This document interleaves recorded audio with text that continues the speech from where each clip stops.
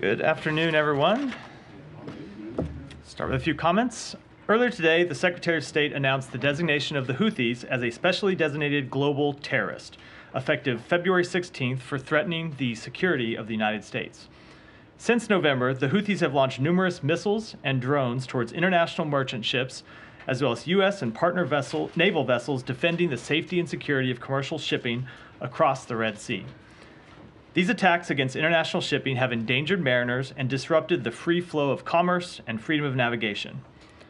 For the past several weeks, the United States, with allies and partners around the world, has made clear that there must be consequences for those attacks. And today's designation follows on our military action last week to hold the Houthis accountable for their actions.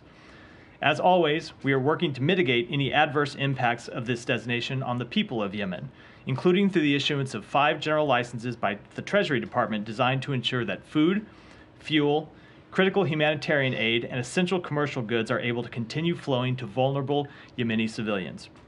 The United States is the world's leading donor of humanitarian assistance to Yemen. We recognize the grave humanitarian situation there, which is why we are taking these steps to minimize harm to the civilian population. At the same time, we will continue to make clear to the Houthis that their attacks against commercial vessels must stop, and we will remain prepared to take additional actions if necessary. And with that, I'll start with you, Matt. Thanks, Matt. Before going back into that, I just want to let's get this out of the way at the very top. What was the issue with the Secretary's plane? There's a mechanical issue. I don't know the nature of the mechanical issue, but he is in Zurich. He was scheduled to fly back from Zurich. There's a mechanical issue with his plane. The Air Force has a replacement plane inbound. We expect him to be back still tonight, but several hours later than originally planned. A little later than, but it didn't disrupt any of his meetings or anything? No, it was at the conclusion of his meetings. He had already left Davos, traveled to Zurich. And then just to forestall what I expect will be questions, is you would refer any questions about the actual plane to the Air Force, right? Since it is their plane, yes, indeed, I would. Yeah? Okay. Yeah. All right, good. I hope that's done with then. On the Houthis, why not go for the full FTO redesignation? Why only do the SDGT? So when we looked at the options that were available to us, we were trying to, 1, maximize the deterrent impact on the Houthis, while 2, mitigate the any potential impact on vulnerable Yemeni civilians. And what we saw when looking at the options is that there was a possibility, and this is something that we found in our conversations with groups that are providing humanitarian aid in Yemen, that an FTO designation ran the risk of having a deterrent effect on some of those aid groups continuing to provide aid. Worried that they might be charged as providing material support to a terrorist organization. So when weighing those options, we decided that the SDGT designation gave us the tools to deny the Houthis access to the financial system and gave us the tools to impose additional actions, additional sanctions on anyone who does business with the Houthis, while minimizing some of the downstream harm to Yemeni civilians and the deterrent effect that we thought an FTO designation would have on aid groups. And that we saw when there was previously an FTO designation in place. It did have a deterrent effect on groups that really wanted to provide just humanitarian aid and nothing else. Well, did it? I mean, it was not. It was in place for about 3 days before you guys. And in our conversations with aid groups, we at the time were told that they were going to be pulling back on the actions that they were taking. They were taking. Just 3 years ago, I can't speak to specifics, but they told us that they were planning to, and so that's something that we took into consideration. In terms of 3 years ago, today. Is this an admission? Or, I hesitate to use the word admission, but is this a recognition that you guys made a mistake in removing them from both the FTO and the SDGT lists just after the administration took over? Not at all. The circumstances have very much changed. We've seen in the last few months something that wasn't the case. They changed because the Houthis have, since the designations were lifted, been able to build up and get more equipment and so power the Houthis to cement their position. The Houthis were procuring military equipment long before that designation, and they continue to procure it in the year since. What's changed is we have seen them launching attacks on commercial shipping. in the Red Sea, something that wasn't the case in 2021. And that's why we decided it was important to take this step. And remember, it's not the only step that we're taking. We're also taking military actions that we were not taking, the United States was not taking in 2020 and 2021, because we were looking at a very different situation now than we were then. All right. What precisely is the deterrent effect that you think this designation will have? The effect that we think it will have will be to allow us to deny the Houthis access to the U.S. financial system. How much access to the U.S. financial system do they have? So I don't think they have a bank account at the Bank of New York, but people have ways of trying to get around and find access to the U.S. financial system. And this will give us tools, not just to go after them, but also to enable the imposition of sanctions on any other bad actors who support them, something that we weren't able to do, but now we're able to do because of this designation today. The other bad actors that support them, you mean Iran? Any number of groups. It could be private individuals, too, who you see at times providing financial support. It provides additional bases for U.S. law enforcement action. It generally just gives us more tools to go after their access to funds that we want to deny them. Thank you. Yeah. Is it true that with this SDGT designation, Houthi operatives or suspected Houthi operatives can apply for visas and travel into the United States? I would be very, so I won't speak to that. I would have to get back and check the details, but I don't think you should expect that any Houthi operative who applies for a visa to travel into the United States is going to see that visa approved anytime in the near future, to say the least. What's the mechanism in place to kind of prevent that, if it is the case? Well, we always are reviewing visas of anyone who applies for it, but I think it's a safe bet that a member of a group who has been designated, as we designated the Houthis today, is not going to see their visa approved for travel. It's my understanding that under the terrorist designation, the FTO designation, there's some kind of a mechanism in place to prevent that. That's potentially not in place with the SDGT. So I'm curious if there, additional, if that is the case, and I get you're going to confirm that, if you could give us any detail on how the administration would prevent that. I'm happy to look into any of the specific details that you're asking about, but I will say that anyone that applies for a visa to travel to the United States, there's a process they go through to have that visa granted. And I can assure you that a member of the Houthis, which has now been designated by the United States as a specially designated global terrorist, is not going to see their visa to travel to the United States approved. Thank you. Jen, go ahead. I wanted to follow up on some things the Secretary said last week. He said he didn't see the conflict escalating in the Middle East in the days since we've seen a number of strikes from the Houthis, from the Iranians, in different countries, Pakistan, Iraq, for example. Is it still the assessment that the conflict is not escalating? So I will say that we have, from the outset of this conflict, seen various actions we've seen them by the Houthis. We've seen actions between Israel and Hezbollah in the north of Israel. We've seen attacks on U.S. forces in Iraq and Syria, attacks that we have responded to on a number of occasions. So we have seen kinetic activity since October 7th, in addition, of course, to the Israel's military campaign in Gaza. What we have not seen yet, and what we have very much worked to deter, and what was a primary objective of the Secretary's trip last week, was to prevent the region from tipping into a full-blown conflagration. And so far, that effort has been successful, but it is something that we continue to work on all the time, because I think, as I said right before we left, the risk very much does remain high that groups could miscalculate, that groups could try to take advantage of instability to further their own goals. And so that's why we continue to engage in diplomatic efforts to try to make clear to everyone in the region that we don't want to see the conflict escalated, that we don't think it's in any country's interest to see the conflict escalated, and it's why we'll continue to do so. At the same time, we take action to hold the Houthis accountable to uphold basic principles such as the right to free navigation. Do you get any indication that Iran is taking these messages that are being conveyed to them to heart? Do you sense that they are ever going to try to de-escalate here? So I certainly wouldn't want to speak for Iran. I will say that we continue to deliver a message very loud and clear. We've heard us say it publicly, and the Secretary made it clear to a number of partners in the region when we were there, including countries that have diplomatic relations with Iran and have conversations with them, that we do not want to see the conflict escalated, and we do not believe they should want to see the conflict escalated. But also said very clearly that we will defend U.S. personnel and we will defend U.S. interests, and that will not change. So all I can do is speak for the United States and make clear that we don't think it's in anyone's interest, including Iran's, to see this conflict escalate. And then last question, the Secretary announced that the U.S. and Israel had agreed on a plan for a UN assessment team to go into northern Gaza. Do you have any details on when this might take place, the scope of that assessment team? We continue to work through those details. Ambassador Satterfield, of course, our special envoy, has had a number of meetings about this exact question in the past few days in the region.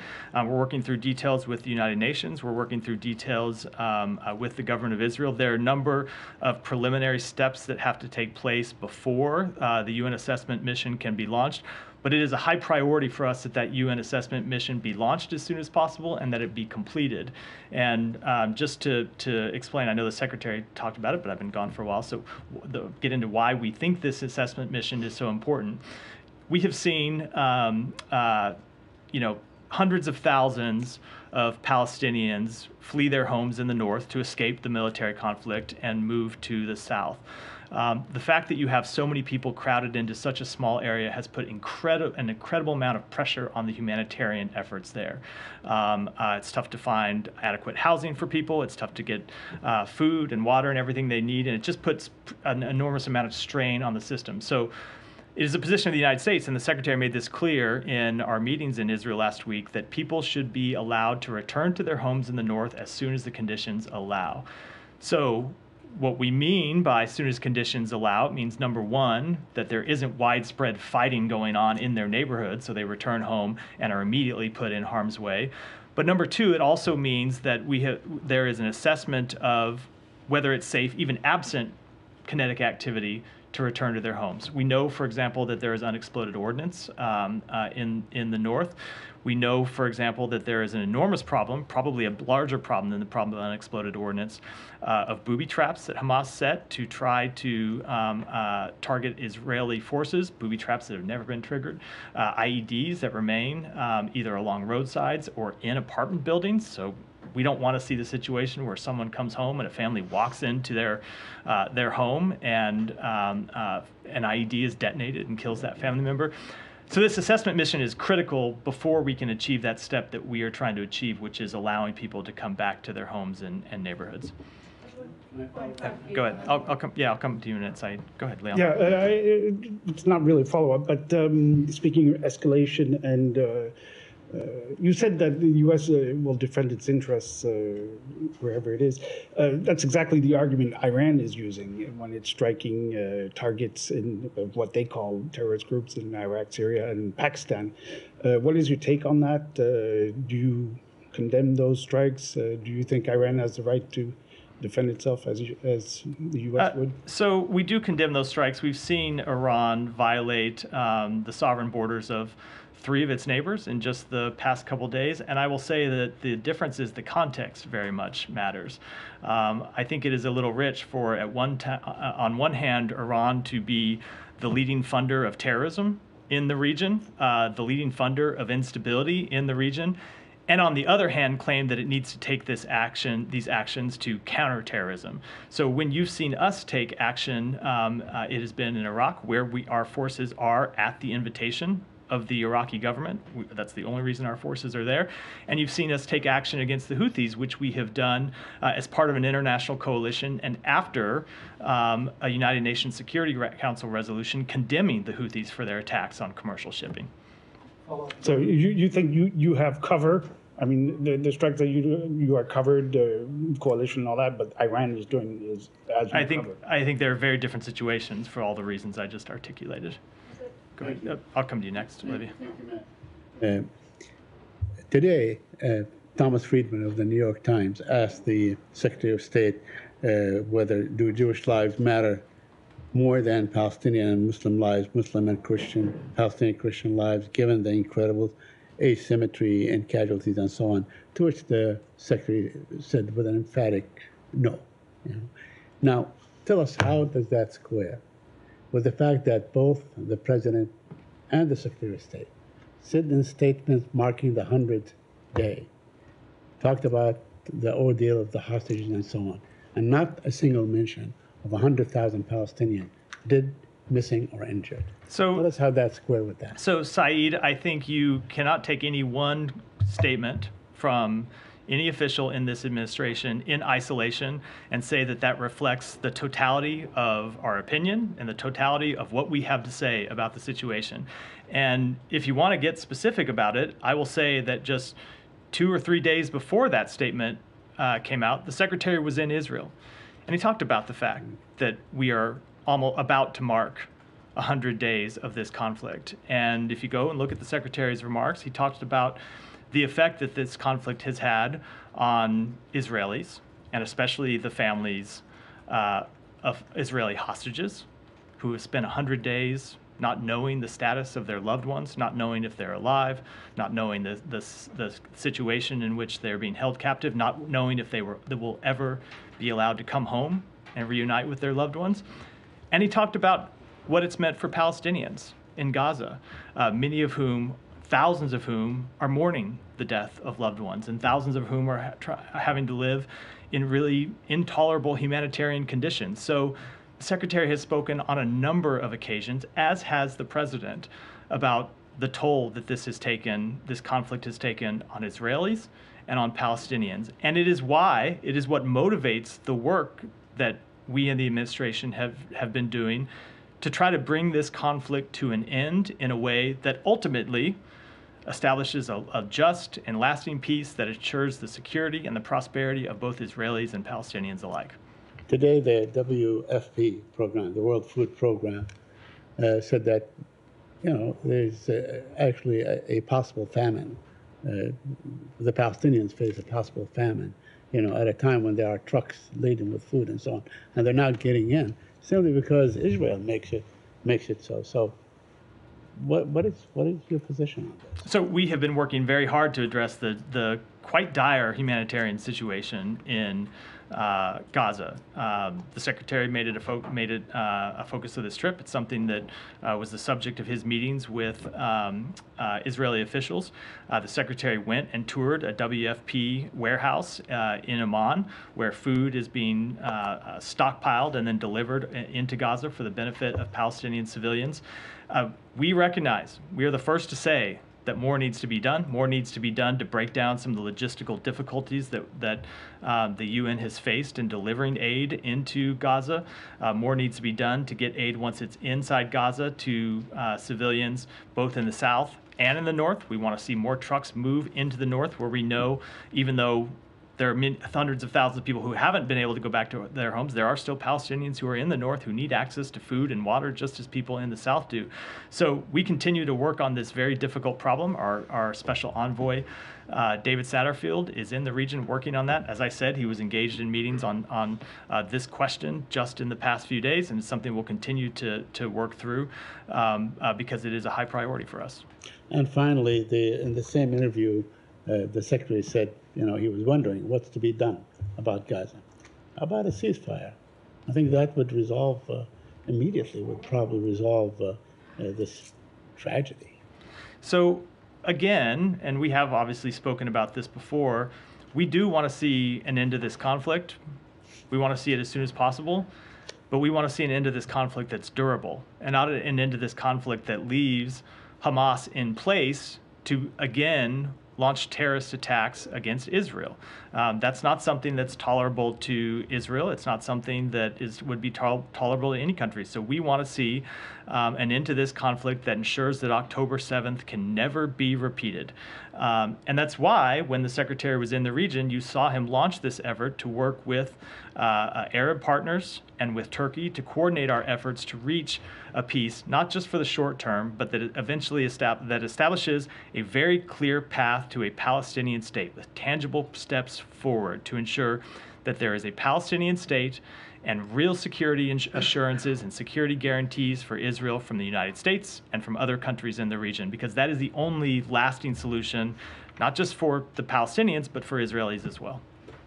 So, I said I would go to Olivia next, and then I'll yeah. Yeah. Sorry, on the specific question about the WFP warehouse that we went to in Amman, because there the WFP staff was saying to us and to the Secretary that it would be helpful. You talked about people in the north of Gaza. We're not talking about people returning to the north, which this UN mission is about, but the people who are still stuck in the north are, without aid, have been without aid for a really long time because none of the trucks can get there. They had a very simple request, which was there are border crossings between northern Gaza and Israel. Could the Israelis allow aid to cross those? Is that something the Secretary raised with the Israelis? What was their response? So I won't get into specifics that he raised around this. I will say that there are hurdles to opening some of those crossings. I believe there's some of them that have, that have been damaged as a result of the conflict. But I will say that we have tried to ensure that trucks can make it from the south to the north. There may ultimately be some other solution down the road with access to the north, but the immediate solution that we have been working on is to get some of the trucks that enter either through Rafah or Kerem Shalom to move to the north. And the hurdle that we have faced is a very simple one of deconfliction, that the UN is trying to send trucks to the north, and they have a difficulty ensuring that there's deconfliction with the IDF to ensure that those trucks aren't struck. I'm not saying that the trucks have been struck, but if you don't have the appropriate assurances, you can see why they might be concerned about sending them to the north. It is just a logistical issue that we have been trying to work through as an immediate solution to people to ensure that there is enough humanitarian aid in the north. But that is a meeting that that is an issue that Ambassador Satterfield was working on today in a meeting with Israeli officials, trying to ensure that we solve this deconfliction problem and get aid moving from the south to the north, as well as we continue to work through other solutions for getting aid in, but I don't want to speak to those publicly at this point. But the aid officials were also saying that, people in the south of Gaza are so hungry that if you send a food truck from the south to the north, it's not going to get there. So perhaps opening those border crossings. But aside from that, just to clarify from Jenny. Can I say something? That is exactly the problem, and that is why I'll just say, because you were right about the problem, and we are focused on it. And the answer to it that we always focus on is to try to get more aid in overall, because if you get more aid in, you will solve that problem of people trying to attack convoys and take aid and get it for themselves because they're so desperate and believe that otherwise they won't get access to it. So we believe the ultimate solution is just getting more aid in overall. But sorry, didn't mean to cut off your question. No, I just wanted to clarify in answer to Jenny's question that you went to a food warehouse in Amman. You came to Israel to talk to Israelis with quite a few requests about humanitarian aid. What we seem to be the only thing that you came out with was this promise to allow a UN aid mission with no timeline, right? Does that sort of seem like a satisfactory sort of concession from the Israelis, given all of the dramatic language being used about aid and the risk of famine? We get the promise of UN access at some point with no specific timeline. So I'm not so much rejecting the premise of the question, but I want to broaden it a little bit. It wasn't the only objective that we had going into either the trip or going into our discussions with Israeli officials. We were also working on trying to deter the conflict. We were working on trying to reduce civilian casualties. We were working on ultimately bringing about the establishment of a Palestinian state. And we, as you know, when we went to Israel, went in able to tell Israeli officials that all of the Arab countries in the region that we talked to, a number of them on that trip, were ready to enter into real discussions with Israel about reconstruction of Gaza and Palestinian-led governance of Gaza. But there had to be an exchange for the Palestinian, an establishment of a Palestinian state. So I want to broaden the lens a little first, but then to get to your specific question, I will say also that we were focused on increase in the amount of aid, and we have seen the amount of aid going up. We're up to a little over 200 trucks now going in the last few days, which is, again, not sufficient, but it is better than it has been, and it's something we're continuing to try to increase. And I will say that I also think that I reject somewhat the characterization of the UN mission, which we see as quite important because it is the thing that unlocks a dramatic improvement in the humanitarian situation. There are things that we have to, steps that we have to go through first that I can't detail publicly, but steps we have to get into before this mission can be launched. And we are intensely focused on completing those steps so we can see it launched and engaged in very direct conversations with the Israeli government about it. But we think this is a critical step because allowing people to return to their homes and neighborhoods, first of all, would alleviate the humanitarian situation in the South, as I said a moment ago, but it would also give them some ability to start rebuilding their lives and getting back to some small semblance of normalcy. Nowhere close to normalcy yet, but to some small semblance of it, that it's an important step to start. Now, there's a lot of work that remains to be done to get there, and none of it's going to be easy, but we are working every day to try to kind of go through this one step at a time and get that assessment mission launched so people can start to return home. Olivia, sorry to now. As one point of clarification on northern Gaza, was it ever communicated to the Secretary or anyone else on the American side that it's Israel's policy not to permit people to return to the north unless and until a new hostage deal is struck? No. Okay, so that was never said. It was not. And I did see the reports that in advance that Israeli officials planned to say that, and I saw some reports in advance claiming that they did, but they did not in any meeting with the Secretary. So it's neither the spoken nor unspoken policy of the Israeli government to make that kind of link. I cannot speak to the unspoken policy. I can tell you that they said to us that they do not want to see Palestinians displaced from their homes. And they said to us that they would support a UN mission to assess the conditions so people could return to their homes. And they also never linked return to their homes to the release of hostages in any way, shape, or form. Okay, and I know you said that the discussions are ongoing. I mean, it was a week ago that the announcement about the UN assessment was announced. So, I mean, is anybody moving with like real alacrity to let that take place? I can tell you that on behalf of the United States, we are moving with enormous deliberateness and enormous focus to get this done.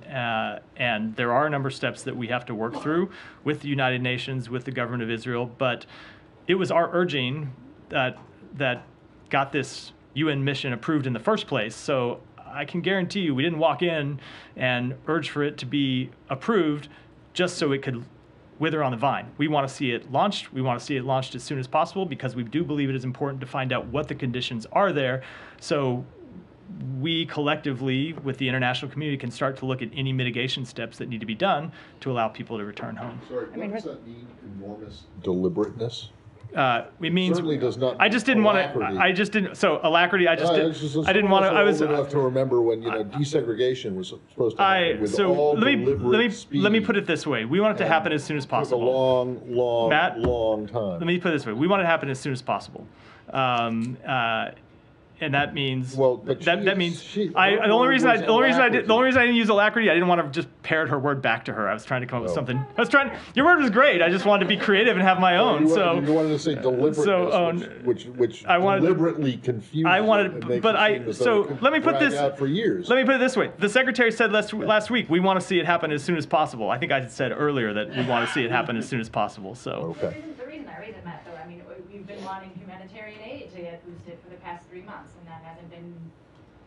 No meaningful change in that has happened. I think the number of trucks going in is still stuck at fewer than 200 on average daily, right? So for the U.S. to want this to happen as soon as possible, what does that mean? So the Israelis are not fully on board. Did you receive any assurances? Did the Secretary secure any assurances from the Israeli government that they would move, with alacrity on this issue? So all I can speak for is the United States and what we are trying to achieve. And I will tell you, it is the highest priority for us to get humanitarian aid in. I think it's fair to say it's been an incredibly high priority for us from the beginning, since you've seen it be the focus of the Secretary's trips, and you've seen the Secretary secure agreements to allow humanitarian aid to get in the first place, and then now for this UN mission. But we are not the only party here. The United Nations is a party. Israel is a party.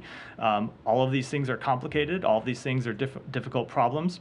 All we can do is to push hard privately, to say what we think clearly, publicly, and to try to work through hurdles as they arise and knock down those hurdles to get this mission off the ground, as we have solved other issues as it relates to humanitarian aid since the outset of this conflict. Let me ask briefly just on Iran and Pakistan and Iraq. Has there been any diplomatic engagement between the U.S. and Iraq and the U.S. and Pakistan to message either, the need to respond or not to respond to these strikes by Iran? I don't have any specific conversations to read out. Or do you expect to have any in order to further this effort to contain the conflict? Again, I wouldn't want to speak to what may or may not happen, but I don't have any specific conversations. Okay, I mean, China has publicly called on both on Iran and Pakistan, at least, to maintain peace and stability. So apart from condemning Iran's moves, I mean, does the U.S. have a similar public message? Certainly, we always want to see peace and stability maintained,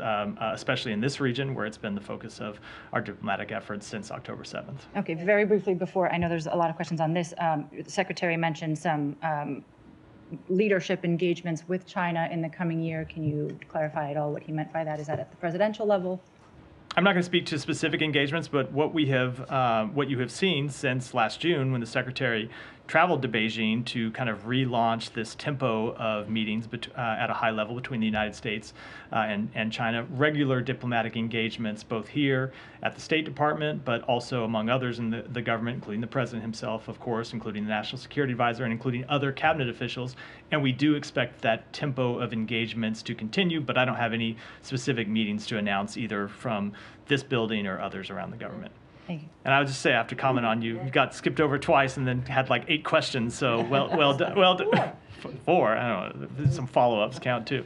Alex, go ahead. Thank you, Matt. Back to today's designation. I have other regions to cover later.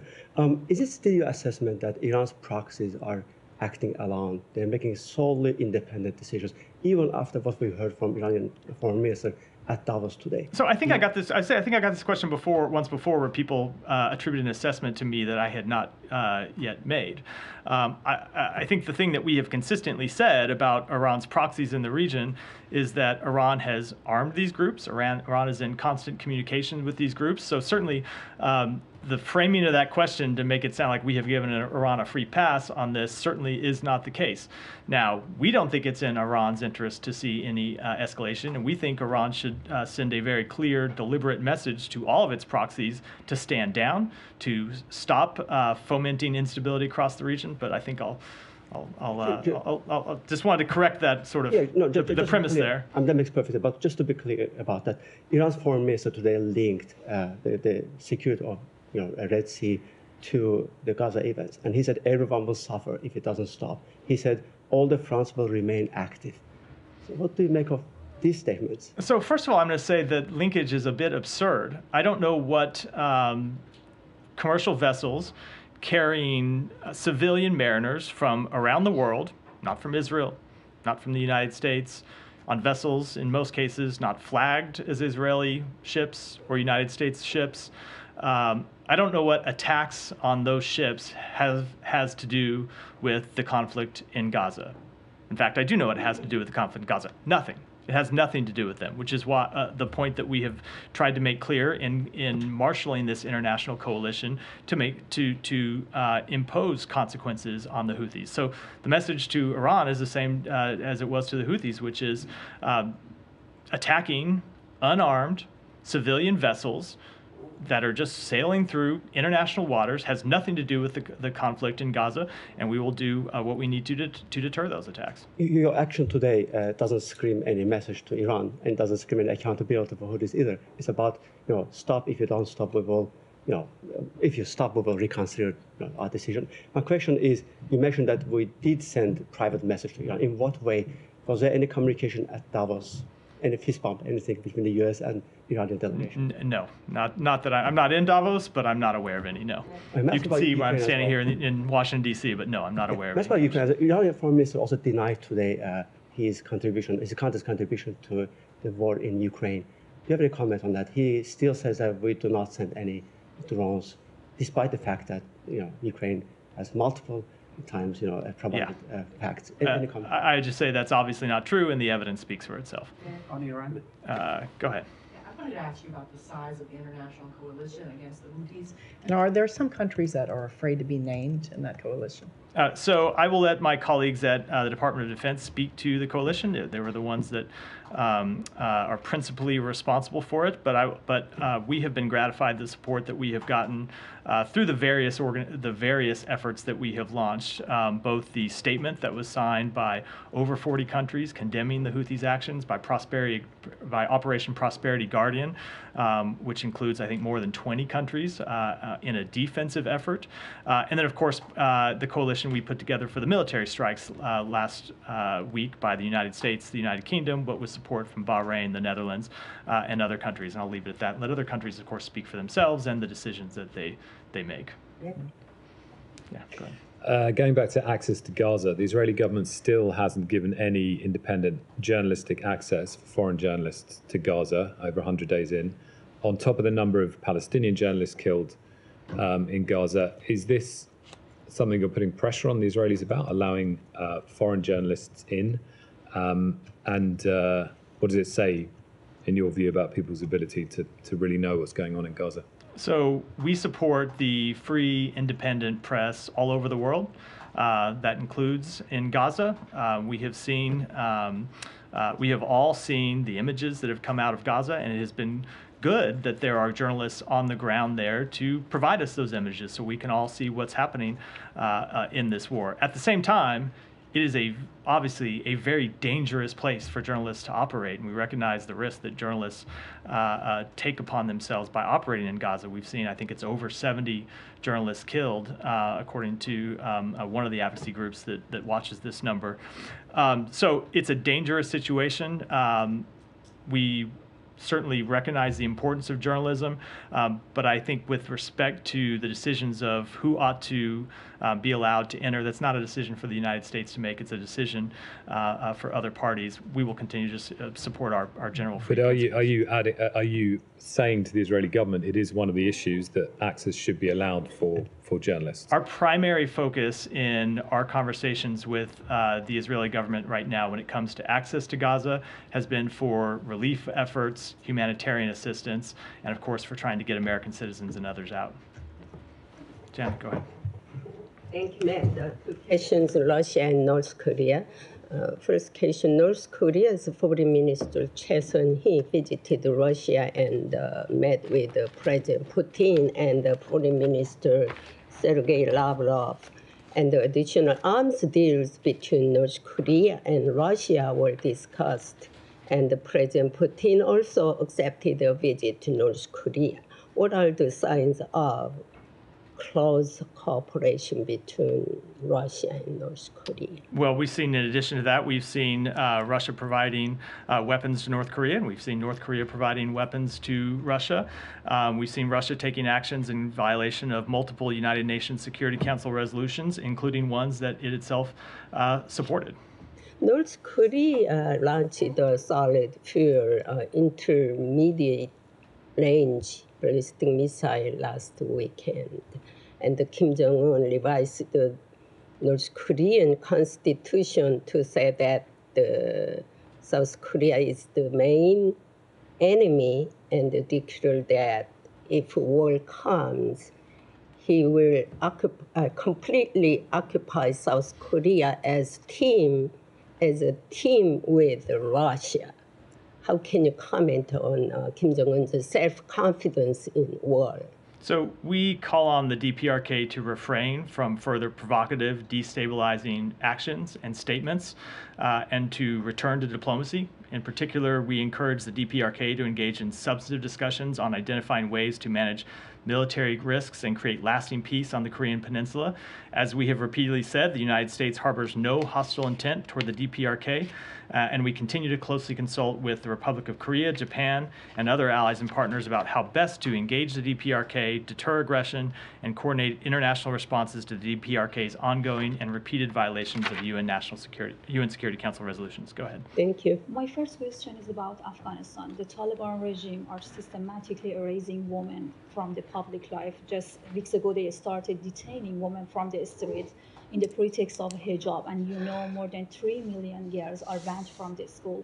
I'm just wanting to know, how does the U.S., do you recognize this activity as a gender apartheid in Afghanistan, and what are you doing for holding them accountable? So we continue to condemn the Taliban's treatment of women and girls in Afghanistan.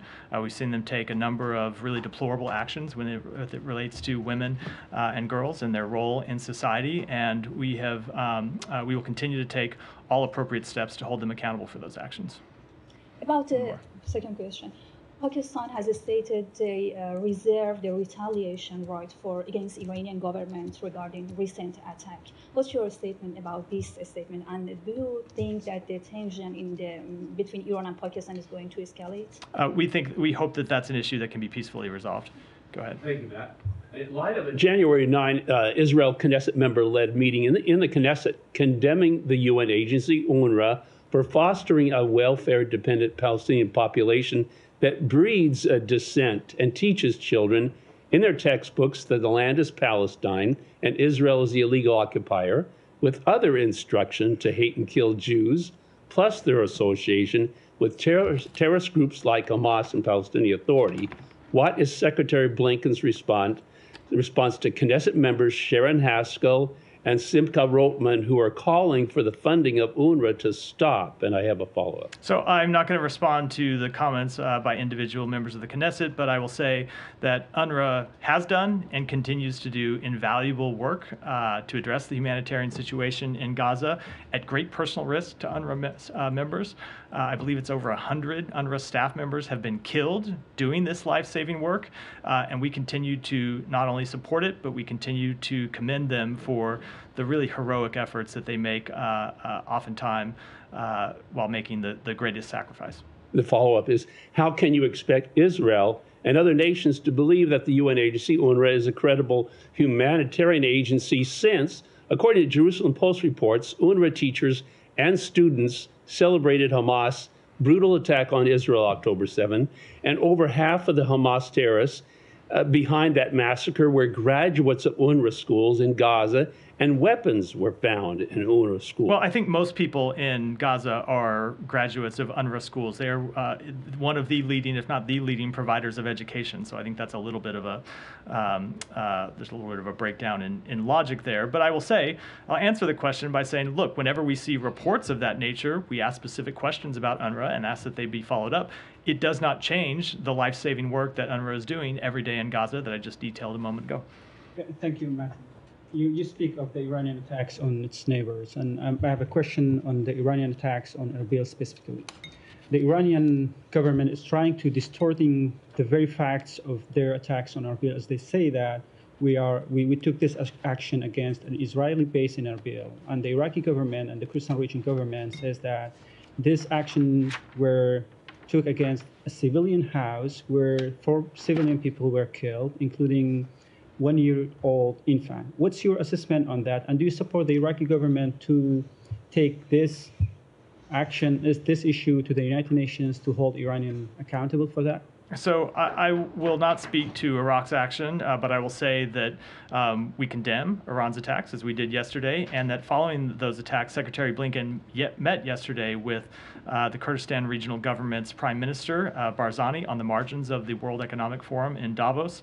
And in that meeting, the Secretary reaffirmed the importance of the U.S. partnership with the KRG and reiterated the United States' unequivocal condemnation of Iran's aggression in Iraq and the Iraqi Kurdistan region. Yeah, on these meetings, there was meeting between National Security Advisor Jake Sullivan and also Secretary Blinken, and today the U.S. ambassador to Iraq met with the Kurdistan region president. You say you showed their support, you support to the Kurdistan region. What do you mean by this support? Are you going to support the Kurdistan region to facing this attacks by Iran on the Kurdistan? How do you support them? I mean that we will continue to support them, including diplomatically, and beyond that, I think I won't preview any actions. Go hear Simon, and then we have to wrap for the day. I've got to. Yeah, just wanted to come on to the aftermath of the elections in Taiwan on the weekend.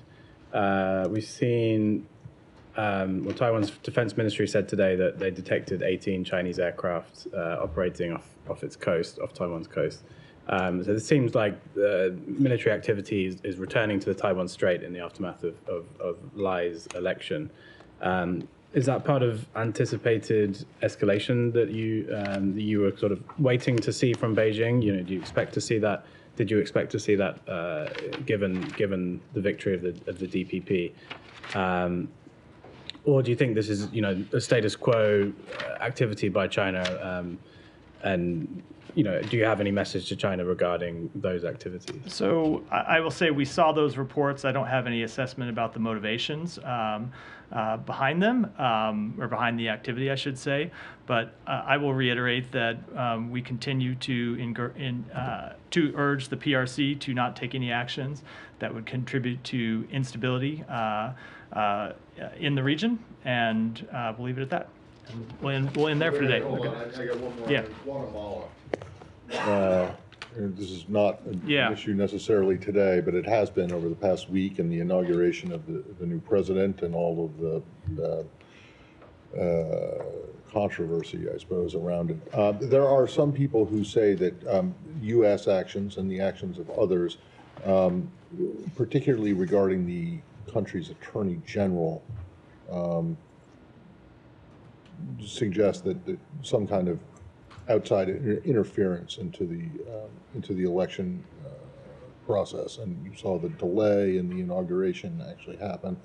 I'm just wondering how you respond to that, to those comments. I would, excuse me, I'm a little hoarse today. I would say far from it. Our only interest in Guatemala has been a free, fair election in which the Guatemalan people could express their will and elect the government of their choosing. And the policy that you have seen us pursue over the past few months, including with enforcement actions, has been to support a free and fair election and to oppose any actors who tried to prevent a free and fair election, first and foremost, and then a transition to power by the rightfully elected president. And that means that you believe that the attorney general was acting in a way that would hinder a free and fair election. I don't want to offer any assessment of that from here, but we did want to see a free and fair election, and not just a free and fair election, but then the candidate who was elected actually be allowed to take office. And that all that happened, so you're pleased.